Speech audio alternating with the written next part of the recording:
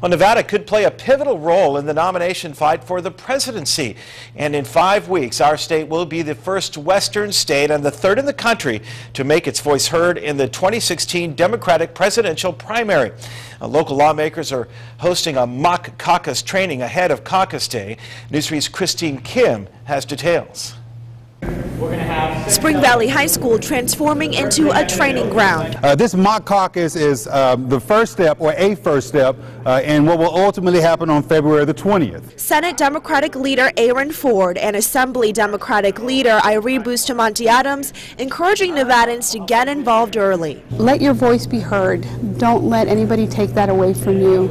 It's one of our greatest gifts as we have as Americans. Those here learning how a caucus works. The mock caucus actually trained me and taught me how important it is to participate. So that's what I want them to take away. The Democratic nominee for the White House is chosen by the delegates at the Democratic National Convention. In our state, the process to become a national delegate begins with getting elected as a delegate at the precinct caucuses. As an eligible voter, you can run as a delegate for your party. Be able to pick the next president, the individual who's going to actually be the standard bearer for the Democratic Party and our principles. The caucusing process is the best way to begin that process. It's the same process for the Nevada GOP. The Nevada Republican Caucus is set for February 23rd, 3 days after the Democratic Caucus. With Nevada holding the first in the West caucuses, we'll be in the position to shape national opinion and help propel a candidate for the Republican and Democratic Party nomination for president.